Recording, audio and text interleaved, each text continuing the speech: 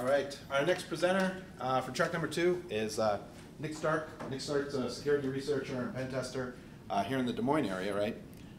He works on the Lyft security team, likes developing exploits, and likes blowing up things. He's going to be talking about USB Gallagher today. So I'll turn it over to Nick. All right, everyone. I'm Nick Starke. This is USB Gallagher, or the presentation you give when you don't have any real research to present on. So just a show of hands real quick. Who knows who Leo Gallagher was, the comedian? Okay.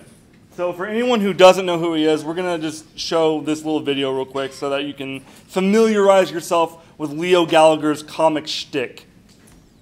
Oops.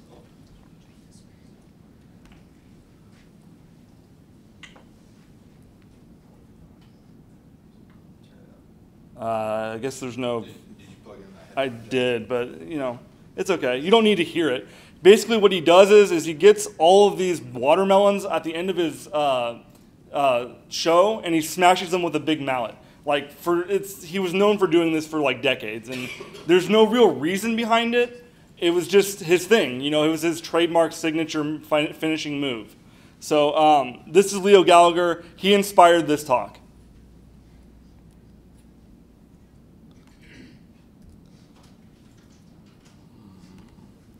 Who am I? Okay, I'm Nicholas Starke. Just a little bit about me real quick. I'm a penetration tester at Lyft Security. We're based out of Washington State. You ever need web application assessment? Come talk to me or come talk to Lyft. We'd love to talk to you about it. I'm also the vulnerability advisory coordinator at the Node Security Project. That's nodesecurity.io. I'm also a security researcher in my spare time. I do that. I do it a lot just for fun, for breaking stuff. And I'm also a minor Twitter celebrity with like 250 followers. So yeah, if you want to follow me, make it 251. It'd be great. So USBKill. What is USBKill? USBKill is a thumb drive-like device. In fact, let me just show you well, you can see what it looks like. But what it does is it charges capacitors on USB power and then discharges that power on the USB data lines. So it charges like 200 volts of power into these capacitors and then discharges them on the data lines multiple times per second, like I think 8 to 12 times a second. It comes with this nice little card. Like when you order it from Taiwan or Hong Kong, it comes with this little card. And I'd like to read this card to you. It says, "Important, read before use. The USB killer is a high voltage testing device. Misuse may damage electronic equipment, including the USB killer itself. After testing, disconnect the USB killer immediately. Permanent damage can occur to the USB killer if left connected for over 30 seconds. When using a testing shield, never short the test leads continuously. Permanent damage can occur if the leads are connected for over 30 seconds. So there's actually this test shield that you can plug the USB killer into and then plug the test shield into a device, and it protects the device from the USB killer. But at the same time, you have to be discharging that electrical current using these two little wires, and it actually creates a spark, like a visible spark that you could supposedly light a cigarette off of. If Andy's here, maybe not. Maybe, the guy doing the other presentation told me that story last night. So here are the technical specifications. The input, and I'm not an electrical engineer, so I don't really know what this means other than you plug it into something and it destroys it. But input voltage, 4.5 to 5.5 VDC. Output voltage for the version 3 is 215 volts. That was 200 in the version 2. So there's actually like 3 versions of the USB killer, and we're going to be looking at the version 3 today, I think. So it's also CE and FCC approved, meaning it meets certain compliance minimums that they can actually stamp those credentials onto the device, and supposedly it's safer, right? So allowing you to test in complete safety. So the end result of plugging this device into another device is that the device you plug it into doesn't work anymore. Like by discharging the power over the data lines, it'll fry the motherboard, the hard drive motherboard, sound cards, video cards, and just generally make the laptop unusable, or other electronic device. Anything with a USB port in it.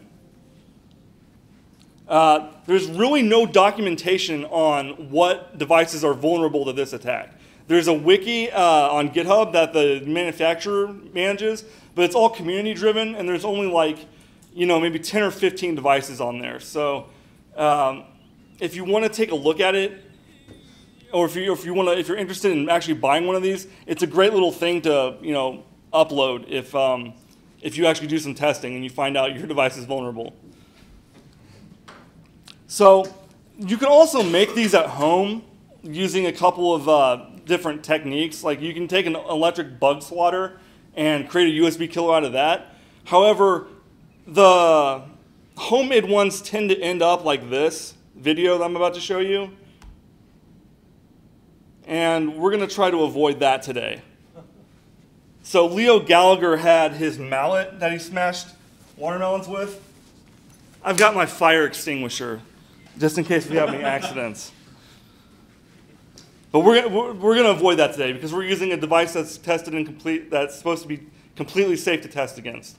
So, and the other consideration we're going to take when we test this at the end of the presentation is that we're going to test only against things that have DC current via a battery. So we're not going to test anything that's actually plugged into the wall.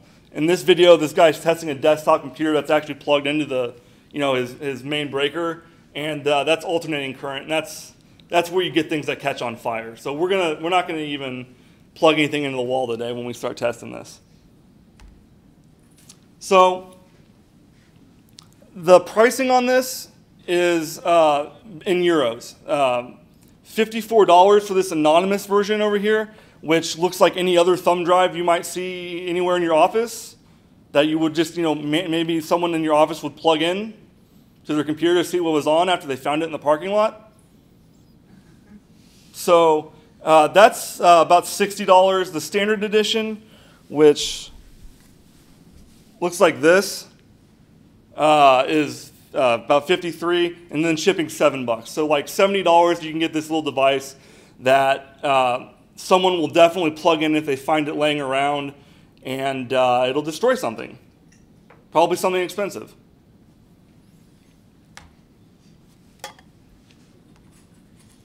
So I'm going to post these slides later. I wanted to post some links that you can use to build your own one of these if you're that adventurous.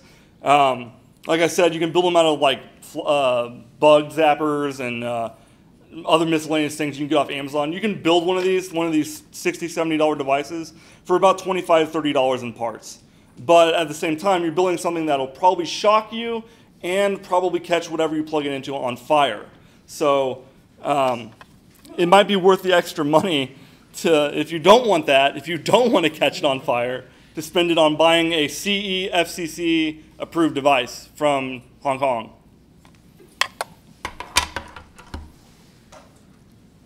So I'd like to talk a little bit about the use cases for this device. So the marketing on USBKill.com, which is where you would buy this off the internet, claims this to be a tool for penetration testers. And so I asked myself the question, what legitimate use cases exist within penetration testing for this device? And if you have any, at any point that you think of, just shout it out, because I don't really know of any valid uses for this device. The only one that I've been able to really think of is like if you're a spy somewhere and you're in a really bad spot and you have to destroy a computer for some reason. But I would imagine those guys have their own tools that they're built in-house that are probably smaller and better and more effective than this. But yeah, exactly, exactly. So thank you for shouting out a valid use case. There we go. To end this presentation. Say it might be interesting to take a look at some of the newer hotel locks to see if they fell into a safe condition or a secure condition. Yeah, so that's a good point. And along those lines, the newest MacBook Pros supposedly have some sort of anti-capacitor device installed in the USB ports that don't allow the USB killer to discharge over the data lines. And supposedly it's not vulnerable to this attack, right? But you'd have to be more adventurous than I to plug it, one of these into like a $2,000 laptop. Like I have seen a video where they did try that out. It didn't kill the laptop, but it did kill that USB port. So it wasn't effective for charging or data transfer. The other ports, I believe, were fine, and the laptop itself was fine. So not 100%. But a little bit, right? But a little bit, yes. Yeah. Better than just completely destroying the whole thing. But still, I mean, if you plug it into every USB port, right? Yeah. Then you can't plug any more USB devices in. Right, of course. Yeah. No more adapters. Yeah. Okay, so I've got 2 slides that kind of go over some of the legal ramifications that might apply to using this in a particular scenario. But I am not a lawyer, and if you have any questions about this, ask a lawyer. Go consult an attorney and ask your questions to them. So I found this in the Iowa Code. I'd like to read this really quick without any commentary.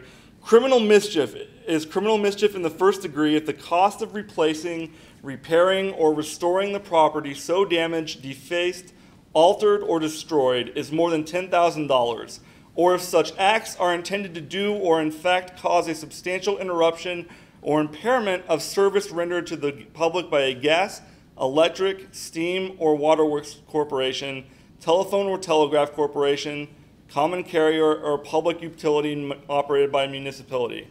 Criminal mischief in the first degree is a Class C felony. It's also worth noting there are criminal mischief in the second and third degrees, which are Class D and E felonies.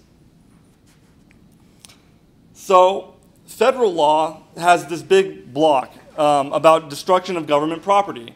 I won't read the whole thing, but I will point out at the end it says, if the damage exceeds $100, the defendant is subject to a fine of $250,000 or 10 years imprisonment, or both.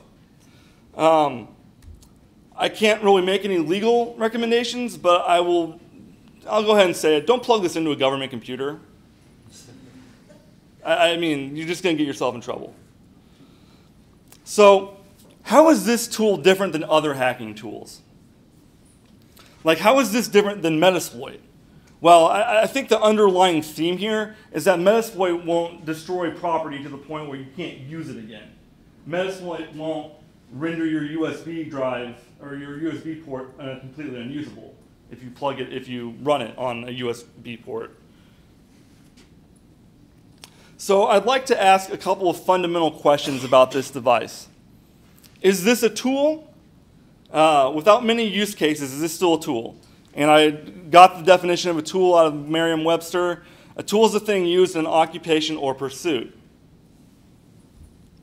Is this a toy? An object, especially a gadget or machine, regarded as providing amusement for an adult. That might be a little closer. I mean, we're going to have some fun with this later. We're going to get some entertainment out of this when we light up some of these devices. But in my opinion, this classifies more as a weapon. This is a device that's specifically designed to do and inflict physical damage. Maybe not necessarily bodily damage or bodily harm, any sort of injury to a person, but it's definitely designed to inflict physical damage on property. And that's why I think this is more of a weapon than a tool. And if anyone has, again, valid use cases to use this as a tool, I'd love to hear it. Just shout it out at any point. Just, if you come up, even if it's the craziest thing, like you've got to disable an alien nuclear reactor, just shout it out, because I'd love to hear how this could be validly used in a penetration test or any other scenario. Anything? Ethan? No. Okay. What about like surge protection?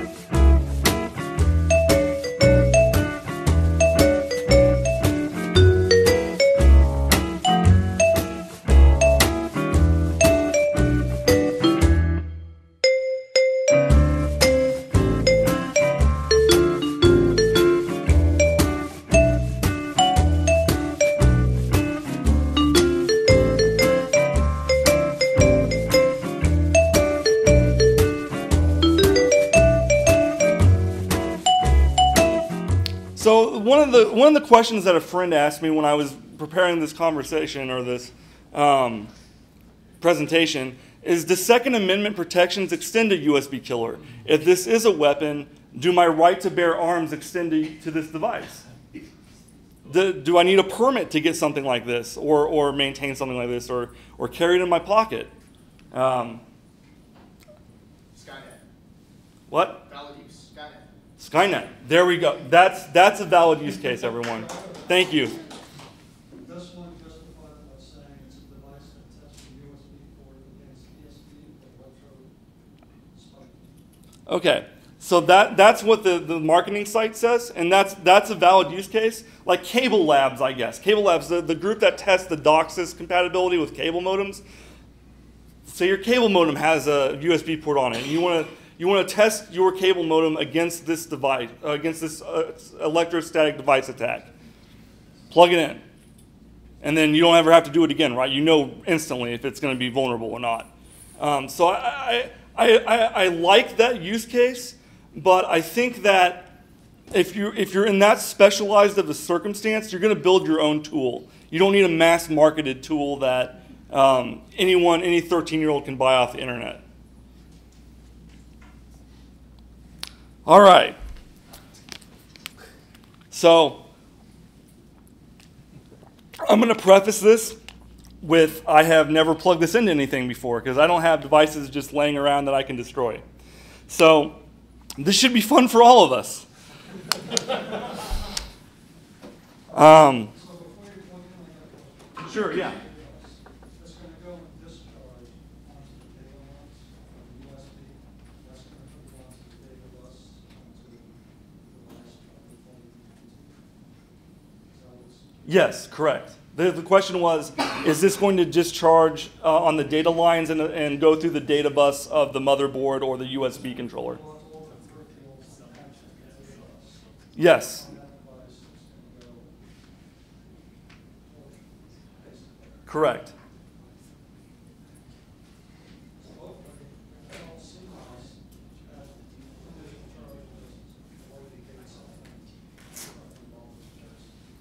Correct, and I don't know why it does that because I'm not a hardware engineer either, but I assume that the voltage is not used to getting that much voltage. It's used to getting. So the actual discharge is measured in amps then, right? Okay, the current that's being sent over the data lines. Okay. Do you think this would work at all on like a battery pack, or do you think those are just you'd run into the power line? I don't think there's data lines on a battery pack. I've thought about this, about like what could happen. I think it would have to have some sort of data connection to cause a problem. At the same time, I've got a battery pack here, and we're not going to be plugging it into it today because I don't know what will happen, and I don't want to find out because it seems kind of dangerous. Okay, so let's turn some of these on and plug some stuff into it and see what happens. I'm going to switch over here to my document camera so you guys can see all the fun and games as we do this.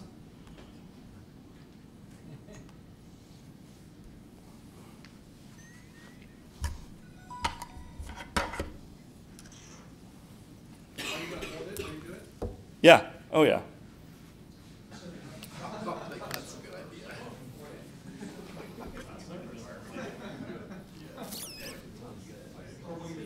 What?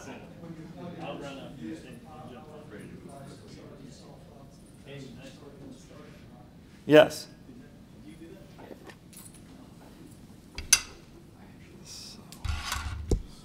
Somebody stand by with the which one was it's kind of hard to use it on yourself. I'll just throw it up in the air and you can shoot it that way. Does that sound? Okay. We are ready to make history. This is a Samsung Galaxy Tab 3, and I've got a little dongle attached to it that allows me to plug this device into it. Yeah. Jeez.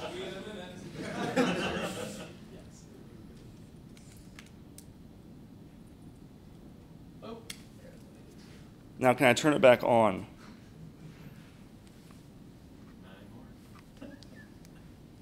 So I wonder if this cable got fried and not the actual device. Let's try it one more time. What device is that? The Samsung Galaxy 3. Okay, so maybe this cable doesn't work. That's kind of anticlimactic, wasn't it? I like that you're holding it the whole time. Yeah, I'm pretty sure it's not going to do anything. I wouldn't hold it, dude. You don't think so? Also, yeah, 200 amps is enough to keep it. Okay, then let's just do it on the table here. Where no one's sitting.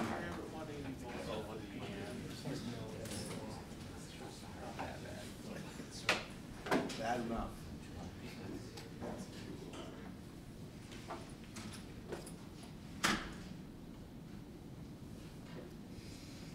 Let's get this other one powered on. Let's take a look.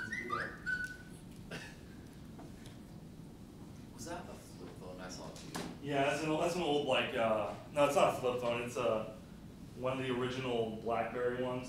I was gonna fry it too. I think that cable isn't gonna transmit the charge. Do those use micro USB? Yes.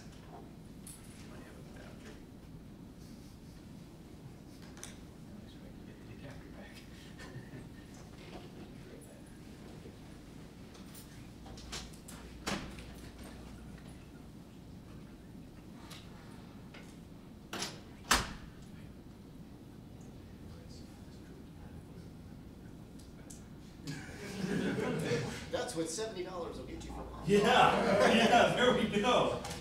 All right. Turns out that's. So maybe that's not maybe it doesn't work, or Use the one that didn't go through the testing. Yeah, maybe kill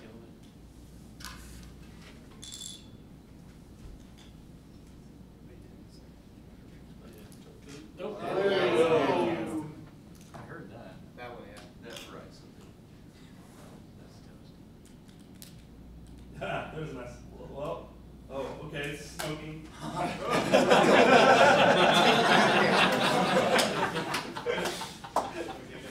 Yeah, take this outside for me.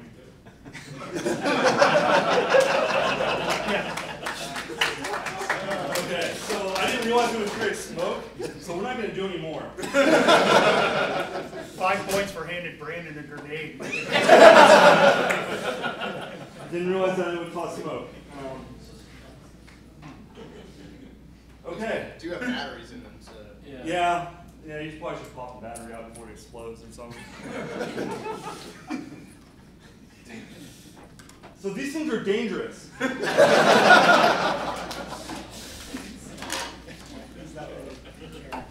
Smell the plastic. Alright,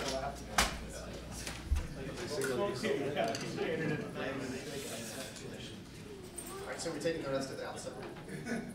No, we're not doing any more. I didn't think it would create smoke. I thought it would just, the screen would turn off and that would be, last time and But funny games. it's entirely safe smoke. I'm sure it wasn't as bad. It's only mildly toxic. Don't worry. Okay, so back to slides. I got one more slide, and that is questions, I believe.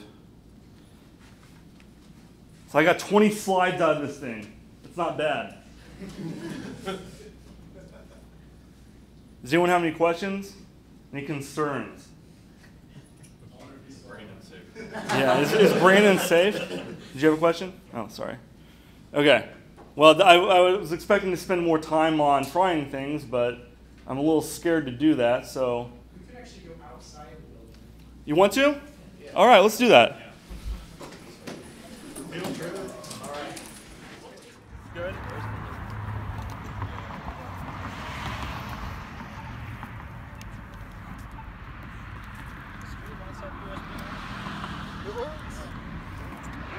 Yeah, this one's smoking too. But the screen's still on. Yeah, it is. Does it charge up more if you leave it in, Nick? No. but it'll keep sending current through it, so. Yeah. Yeah, 1 second's like 8 to 12, pulses, so.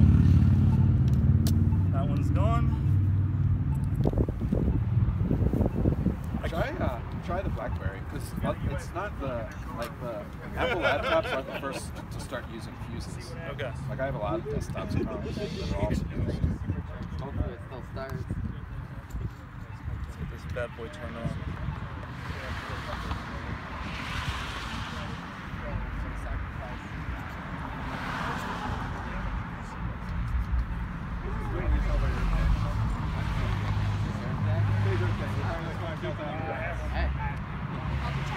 Okay, this thing isn't working. That's all I got. I mean, I've only. Hit the tab again. You want to try this one? I can't take the battery out of this one though. You think that'll be okay? This guy brought a laptop. This guy brought a laptop. Yeah, go for it. Anybody have a new MacBook? You'll plug that into Braden's broken laptop. That laptop works. Is this the 3.0 or 2.0? 2.0. Okay. Yeah, it's dead. Can't take the battery out of that one. No. Oh, no. Oh no, it didn't go off. Try it with the other adapter. Okay.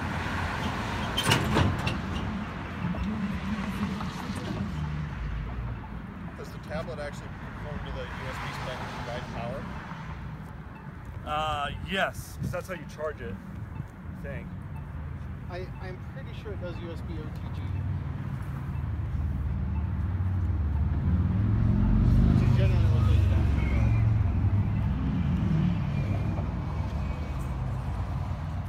You don't want to touch the end of that after you pull it out for a minute.